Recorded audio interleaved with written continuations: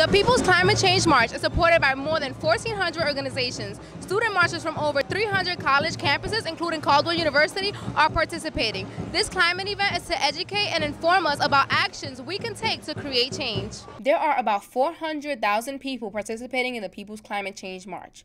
Students from all over are participating.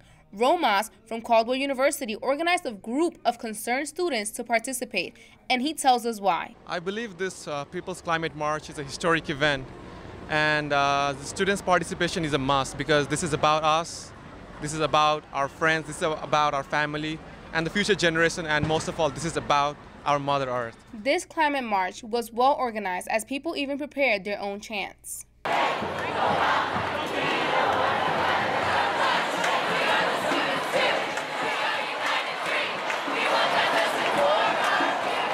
This march was so important to many young people, like college student Tim from New Hampshire. This is my first time. It's the first demonstration I've ever been to, so I'm having a blast at it too. NYU student Jessica Thompson tells us her opinion about climate change.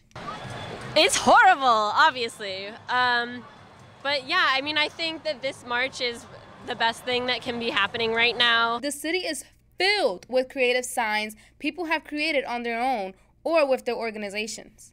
A concerned parent participates to create awareness as she fears the future of her children and grandchildren. The fact that humanity won't be able to live on the planet the way we have, and what we're leaving for our kids is a place that will be hotter, drier, more dangerous, with less security, more hunger.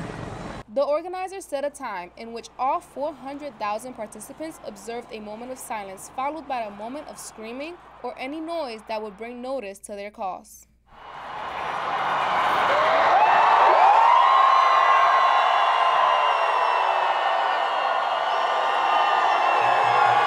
The People's Climate Change March has definitely served its purpose and has brought awareness to New York City. I am Ann Marie Perez, reporting for Caldwell University.